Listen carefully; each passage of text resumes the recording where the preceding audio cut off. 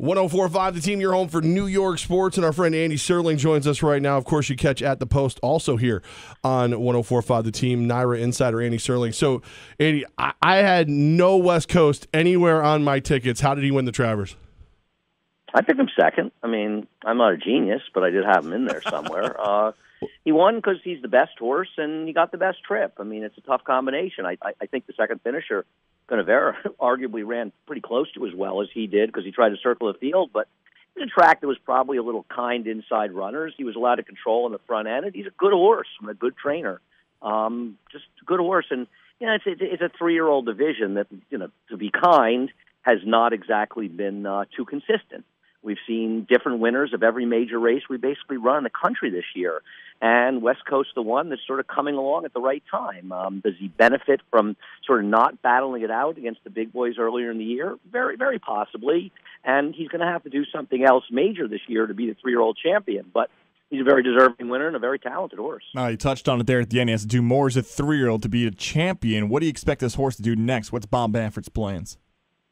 I don't know. I mean, if he goes to the Pennsylvania Derby, which is now a Grade 1 and $1 million, just 3 weeks from now and 4 weeks from the Travers, and he wins that, then he probably will be 3-year-old champion. Otherwise, he's sort of putting his eggs in the basket of the Breeders' Cup. And, I mean, he's not going to win the Classics in all likelihood. So, maybe he thinks a second-place finish or something propels him. Or maybe, Bob's sort of funny. He could be thinking a race like the Clark at the end of the year at Churchill Downs.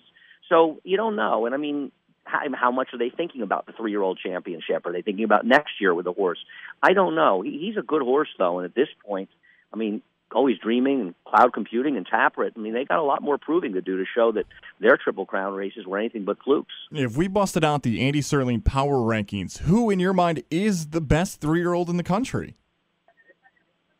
Right now, it probably is West Coast off of that race, but you don't want to dismiss horses like Oscar Performance, who's coming off 2 Grade 1 races, albeit on turf, but he's taking on Elders and the Joe Hirsch at Belmont, and if he beats older horses in that race, I think given the disarray in this division, he has to be considered. How about a horse like Practical Joke, who won the Allen Jerkins this weekend at Grade 1 and has run well all year and been competitive in every race he's been in? What happens if he goes on and, wins the Breeders' Cup Dirt Mile or, I don't know, the Cigar Mile or who knows, exactly how it works out. I think they're in there because these Triple Crown winners, unless, one of them goes to Pennsylvania and has some convincing win, the Women's Triple Crown races, they're not likely to get the award, though. Maybe Always Dreaming will do it because of the power of the Derby. But it's hard not to say West Coast isn't the top horse right now.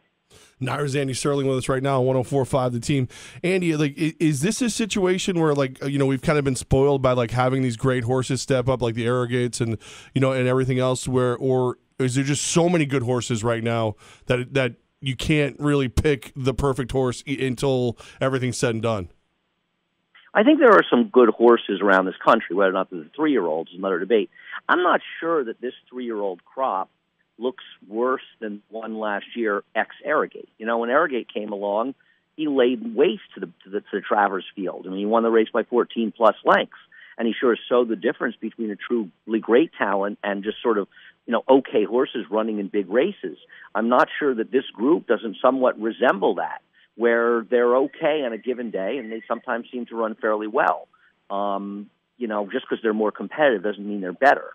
I don't think other than Arrogate, Arrogate is sort of tailed off. Greatness to me is great. Great is a word that's badly misused. Maybe a great campaign, maybe a great performance here and there, but true greatness is probably Arrogate is best, and the rest of them are good horses. So it's not a knock; they're just good horses. Andy, we're there's limited time left for the Saratoga meet. What are you looking at on Saturday and this weekend? Well, I mean, it's a great weekend. We've still got the Grade 1 Spinaway, the Grade 1 Hopeful on closing day, the Grade 1 Woodward on Saturday, and Gunrunner is going to face off against a 2-prong challenge from Todd Pletcher, both Neolithic as well as Rally Cry. And I think both of them actually have a chance. So it's going to be a great. I mean, we've got 11 races Friday, 12 on Saturday and Sunday, and 11 on Monday. So that's 46 races in 4 days. And, you go to Naira Bets, you sign up for Naira Bets, you bet all the races at the track, at home, wherever you are. Use the Naira Now app, go to Naira.com, act like you're here, you should be here. You guys, I demand your participation in the final 4 days. So, I mean, the meet's closing, but it's by no means over. There is plenty of good racing left, and people are really trying to win at Saratoga that last weekend. So you're going to see big fields galore. I mean, there's a ton of horses entered both Friday and Saturday, and we're drawing Sunday and Monday on Thursday. Every once in a while, Andy, one of those horses just completely jumps out at you, and then I take advantage of it and make it look like I was smart and knew it was going to win. Is there anybody on your card you're just looking at right now, or you still need more time? Well, I mean, I finished work on Saturdays at this point. As you know me, I'm always looking for sort of odd-priced horses. I'll tell you a horse in the fifth race Saturday I think is interesting at price, the 2 Berks County. I mean, Chad Brown has 2 in there, Fantastic and Let's Get Loud, and they're the 2 horses to beat. But Berks County has a chance at a price to sort of get in there. I'm trying to sort of find some price horses that have chances. I think that there's the Saranac, the 9th race on Saturday. Mr. Haverkamp is a horse coming in from Woodbine. It might be kind of a sneaky horse to upset some of the horses like Yoshida and Bricks and Mortar that'll take the majority to play in there. And I actually think Neolithic has a chance to beat Gunrunner, so I give him a slight chance for an upset. The final edition of At the Post on 104.5 The Team. What can we expect? Oh, it's going to be a lot of fun, actually. Jerry Bailey and Randy Moss, who sort of headline the NBC shows, they're going to be on together as sort of our main guests. But Todd Schrupp from TVG, who's an entertaining guy, is going to start the night off. Jeremiah Englehart, the trainer, has had a terrific meetup here. He's going to join me, as well as Tony Alvato works with me and, worked at TVG. And we can sort of make fun of each other to close the night out for a few minutes at the end of the night. So it's going to be a really fun night, and it's been a terrific year, and we appreciate your participation as well. Andy Serling with us from NYRA. Now, of course, we will still be picking your brain as New York racing never ends, but just want to take this second, since it's the last time you're on the air with us before the end of the Saratoga meet, to thank you for all your help and all the great content you've given us.